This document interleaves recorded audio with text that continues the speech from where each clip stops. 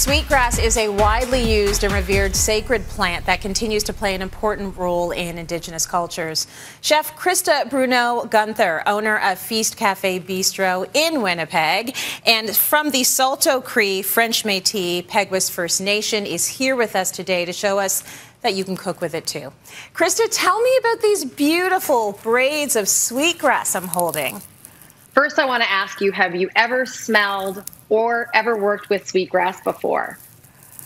I have not worked with this before. It's gorgeous in the braid. I've never smelt it before. Smells amazing. So, Christa, tell us a little bit more about the cultural significance that sweetgrass has in the Indigenous culture.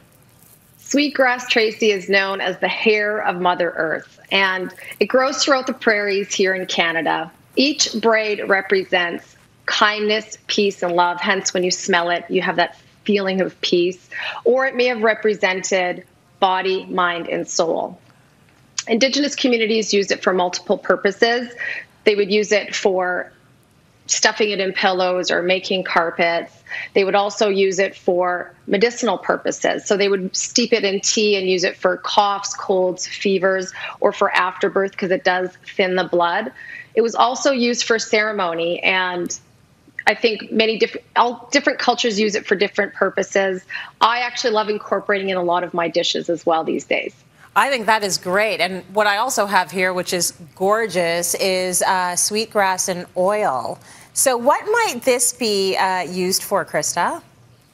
Yeah, I've been incorporating sweetgrass into so many of my dishes. I incorporated it into this beautiful olive oil, which I use for salads, marinades, different items. I actually snip a piece off and I'll put it in some of my roasts. I'll put it in some dry rubs for my ribs.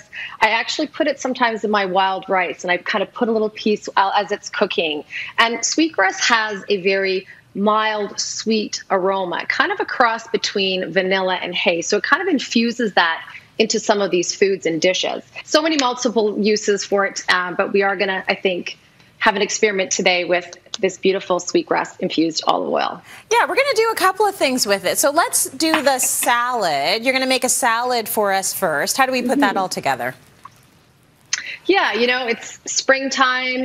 Salad greens are the first that pop up in my garden. So I just have some simple spring greens here. I am going to show you how to make the dressing. I have some toasted almonds, some salty feta, and of course it's berry season. So I have a few raspberries and some blueberries.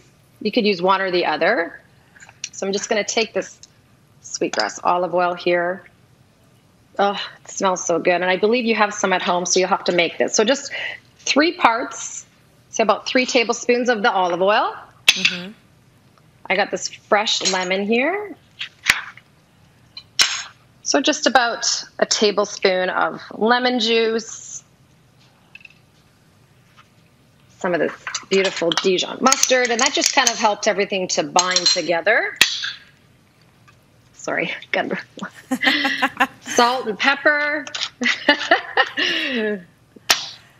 Good pinch of salt.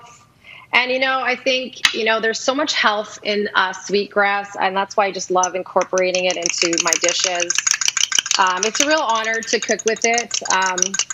As a chef, I just try and incorporate as many medicines into my cooking these days. So, yeah, it's very good. So you just pour that on your salad. And voila, there is your lemon, sweetgrass, infused olive oil salad dressing. It looks beautiful. Few ingredients, always the best. Yeah, so we've done a salad. Now we're going to make a tea, and I'm going to make this with you. So just walk me through the steps, and it's using sweetgrass. What do we do? So just get your water boiling. I got mine here on the stove top. And get your beautiful sweetgrass. I could just smell this all day. It's good. If you want peace, just go smell your sweetgrass. So just take a little 1-inch. You could just take a little 1-inch snip from your sweetgrass. I like to use scissors. And you can put it, if you have an infuser, you can put it in there, or you can just put it right into your cup. Okay. And, you know, sometimes I like to incorporate like another tea, a loose tea, like a berry tea or a lemon ginger goes really well, you know, or just simple lemon. I love fresh lemon in my tea. Me too. It's very simple. You just boil water and pour it on, and it just gives it a sweet vanilla, almost smoky flavor. And it's just lovely, and it coats your throat. So I've got mine ready, and I put a little bit of lemon in it, and I'm just going to take a sip. Really nice flavor. You're right, a little bit of vanilla, a little bit of smokiness. Chef Christa, it has been lovely having you with us today and introducing us to sweetgrass. I think that it is an incredible ingredient that a lot of us can start adding in, and I love the history of it as well. So thank you for giving that to us.